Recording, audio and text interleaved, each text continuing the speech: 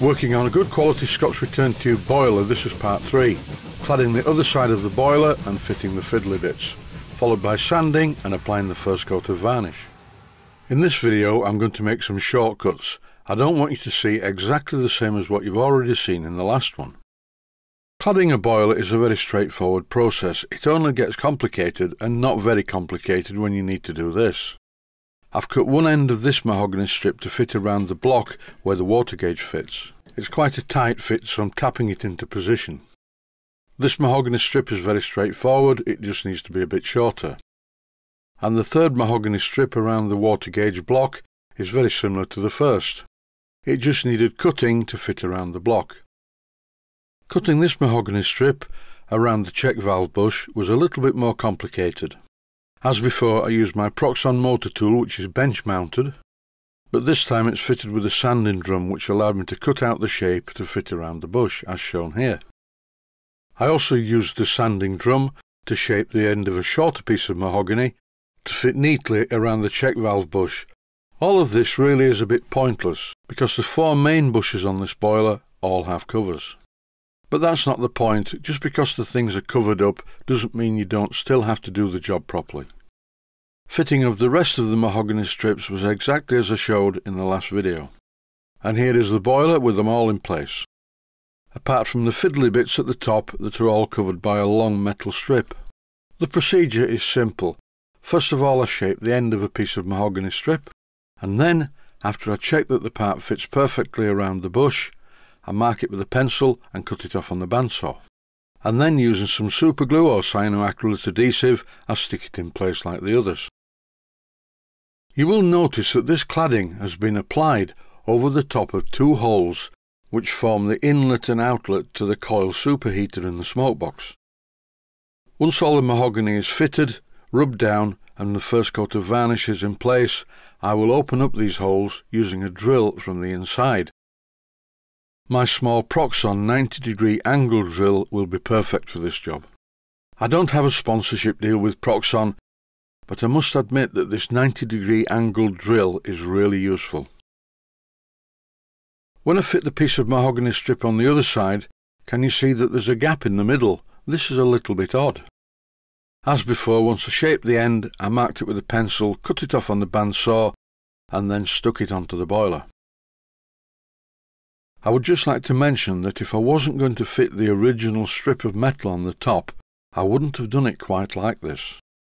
I would have fitted the first piece of mahogany strip, then I would have continued to go all the way round the boiler from the first piece of wood, not start again at the other side of the bushes. This is not a problem. I've made an infill piece which I had to shape on the belt sander, and now I'm cutting off the surplus. But this part of the boiler is in a really prominent position, so if it wasn't going to be covered by the metal strip, I really would not have done it like this. Please bear this in mind if you're cladding a boiler that doesn't have a metal strip across the top. The infill piece of mahogany that I made was a bit too long, so I chopped this off. Then I tried to fit the ring, and it was a tight fit. The white mark on this piece of mahogany that I've just touched with my thumb is just one of the points where the elastic bands got stuck to the mahogany with the adhesive. Returning to the fiddly bits, the ones at the other side didn't really need much of an infill piece. Once the cyano adhesive had grabbed, I simply sanded across the gap, which filled it in perfectly. As the 3 bushes on the top of the boiler are much larger than the one on the side, I used a larger drum sander to trim the mahogany. You will notice that I'm holding the piece of mahogany at an angle. This is to make sure that it clears the fillet of silver solder around the bushes. This may not be obvious, but it's quite important. After I fitted the last piece, just as you've previously seen, I used a piece of emery cloth to sand it, which filled the gap. Now it's time to go outside into the garden. It's a lovely day and I'm sat at my picnic bench. I'm using my small orbital sander to clean up the mahogany and also reduce it in diameter. That is so the first boiler band that's at the smoke box end, which is a special shape, will fit perfectly. I'm also smoothing out the levels of all of these pieces of mahogany strip because they vary quite a lot. Not all of these mahogany strips are the same, but after a good rub down with the orbital sander, they're all more or less the same now. The orbital sanding job took a while. This was only a brief excerpt from it. The rest of it is handwork, the usual thing. Apply some cyanoacrylate adhesive, wipe it off with a cloth, use some coarse emery cloth to create small pieces of mahogany that fall into the gap and get stuck in place by the cyano. When I videoed the process of doing it on the top of the boiler, I didn't use the cyano. So the vibration of the orbital sander opened the gap up again. This time I filled the gap with cyano and now it should be permanent. I thought I'd better mention I'm using 100 grit emery cloth for the first rubbing down and 135 grit emery cloth for the second rubbing down where I go with the grain. This gives quite a good finish to the surface of the mahogany, but I don't want it that good yet.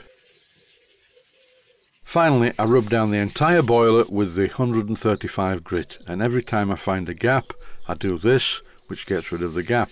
Back to the 100, then a final rub with the 135 grit emery cloth.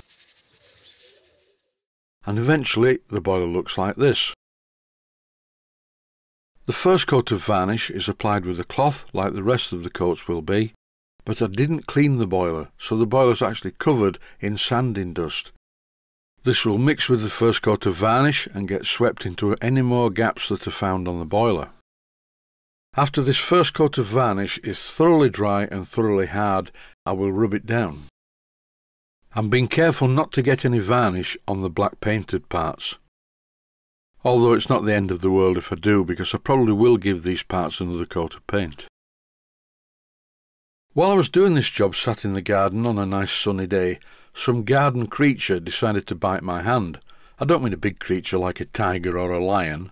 Some minute insect or bug bit me on the hand, and now part of my hand is swollen, and it's very annoying. It is quite amazing that something that's possibly 1 billion times smaller than me can cause so much damage. One day last year I went out metal detecting with my daughter, and the insect bite that I received on that day has left a nice scar on my arm. Mind you, I must admit I did try a bit of DIY surgery to remove what was in there, which is probably not the smartest thing I've ever done. Once I'd wiped on a good coat of varnish all over the mahogany strips, I turned the boiler on its end and used a paintbrush to varnish the ends of the wood.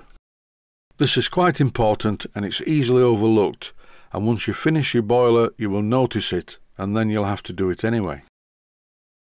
This is a rubbish paintbrush. It's one a friend of mine gave me, and it loses more hair than I do. To finish this video, here's a gratuitous shot of the varnish drying with the boiler sat on the picnic table in the garden enjoying a bit of sun. And that concludes this episode. Stay healthy, thanks for watching, and I hope you found it useful. Please take the time to visit my Mainsteam Models website and click on the section of the website that says Video Playlists. And by doing that you can find other videos that you may like to watch. And by using the playlists you can actually watch the videos back to back.